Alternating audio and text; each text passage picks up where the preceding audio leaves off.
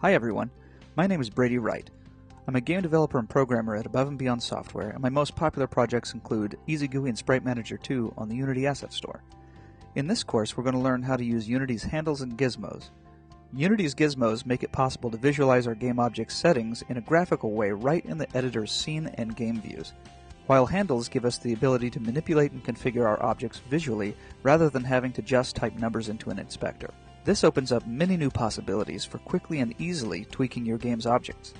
Some of the key takeaways from this course include learning how to create a visualization of your object's settings in the scene and game views, using handles to visually and interactively adjust an object's settings, and even how to work with matrices to move points and vectors between coordinate systems, an important foundational concept that is vital not only to working with handles and gizmos, but also fundamental to modern game development in general. By the end of the training, you will have learned how to revolutionize the way you work with your game's objects in the Unity scene view. I'm excited to work with Digital Tutors and share these skills with you. Sign in or sign up, and let's get started.